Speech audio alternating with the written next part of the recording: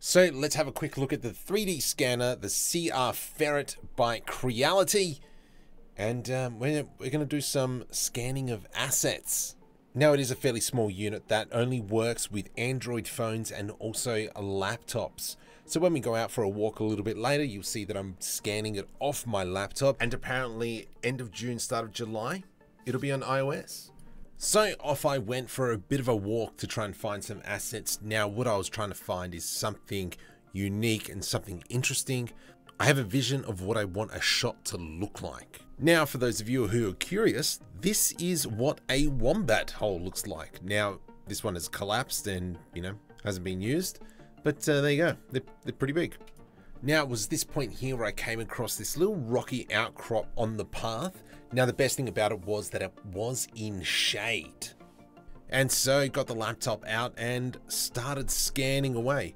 Now the really cool thing about this is that as you start scanning, it'll obviously start red and it's got limited data, but as you go over the same spot, then it becomes green, which is signifying, hey, it's got some good data.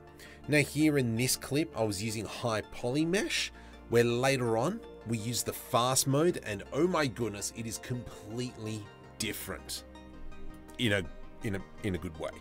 So once I finish doing my 3D scan, it's just 1 or 2 clicks to start the auto processing process off. And then from there, we have a 3D mesh textured as well. Now, another cool feature is that within 30 seconds of doing a scan, I can actually see what the scan looks like and how it's going to turn out.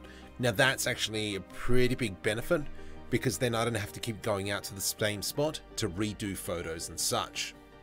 So talking with a friend of mine, we decided to go on a bit of a road trip out to a location that he saw once upon a time driving past. It took us a little bit to hunt this place down.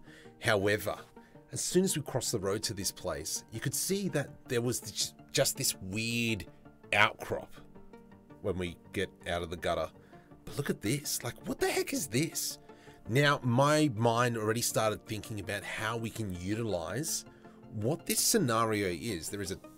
And so I started thinking maybe like a spaceship flying through these canyons, Independence Day, from those of you who remember back in 1994, I think it was. But the textures here and the weird geometry, we could probably utilize this and create some sort of alien sci-fi scene. So this made life a lot easier with the two of us scanning these assets. I was able to hold the computer whilst he was able to move the scanner around and scanning into all those nooks and crannies. Now, one thing that we did work out, what utilized the scanner best, is to go vertically one way and then change 90 degrees and scan the other way. That allows for the sensor to spread out as much data as possible. So I grabbed our last 6 scans, and you can kind of see the mesh isn't that dense. It's very much based off a point cloud. And so the mesh is somewhat actually really surprisingly clean. But if we jump over into rendered mode, we can see that, yes, these are looking pretty good as well. Here we really started to learn how to use the scanner, and we got some pretty good results. So here we are focusing up on this section. Even here we're getting all these little rocks and cracks. This one was on the side of the road. Obviously we missed a little bit, but having that green and red screen made life so much easier. So working off the laptop, definitely a second person helped as we were scanning. But if you want to see what we can do with these assets, hit the subscribe button and we'll do that in another video.